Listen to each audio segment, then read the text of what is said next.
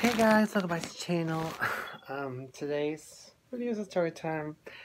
I originally filmed this, but I was like, no, I'm not gonna post it because I was like, no, I'm gonna try to give the motherfucker benefit of the doubt, but no, people still want to be on bullshit, so I have to call people out on their shit. So let me just get into it.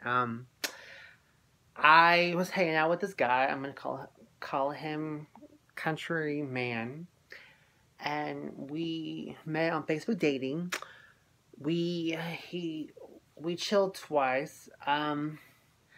Anyway, he just came off really clingy. He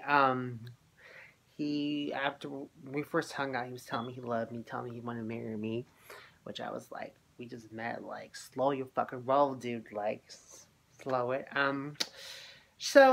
Yeah, we okay, so Thanksgiving, I went over to my aunt's with my best friend Sherelle to see my grandparents, and I was over there. And Friday, he was basically giving me fucking attitude, which I did not fucking appreciate it. He was mad because he wanted to call me on fucking Thanksgiving night, but I was busy playing a game with my grandparents, with my grandmother, aka my nanny, and my baby cousin, and my best friend Sherelle. And I was like, I'm busy playing this game with family. Like, I can't be on the phone, blah blah. And plus, my phone was about to die to charge it and shit. So next day, we got into it. He was being hella disrespectful, being hella rude. He was feeling like, I didn't have time for him, all this shit. And I'm just like, dude, are you kidding me? And all because I told him I wasn't going to be on my phone as much on that day because it was my best friend Cheryl's birthday was Sunday. She was turning 30 on Sunday, so we are going to hang out the whole week and doing fun shit, with her for her birthday. And he was just giving me attitude. He was cussing at me and shit. And he just was being hella rude, so I went off of him and so that should have been the end of the story. But no, because I'm such a fucking dumbass, I ended up, we didn't talk. I ended up unblocking him on Sunday, and I ended up talking to him. I made a Snapchat because I was trying to reset my Snapchat, and I kept changing the password, but it wasn't sticking, so I had to make a new one, and we're talking on that one.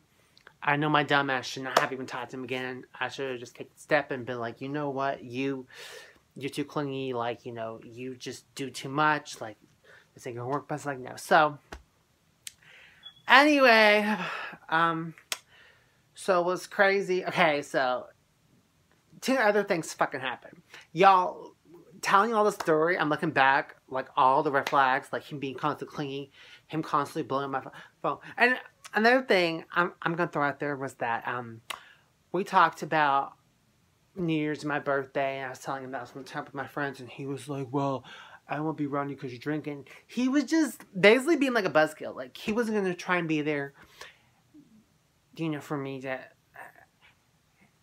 chill with my friends and stuff because there's going to be alcohol involved, which I thought was bullshit. And another thing I'm going to throw out there. This dude literally fucking was telling me that he was not sexual. He was like, I'm not into sex, blah, blah. But what's funny is this motherfucker kept talking about how he wanted to go down on me. But what's crazy is, like, you say you're not sexual, but you keep talking about wanting to go down on me.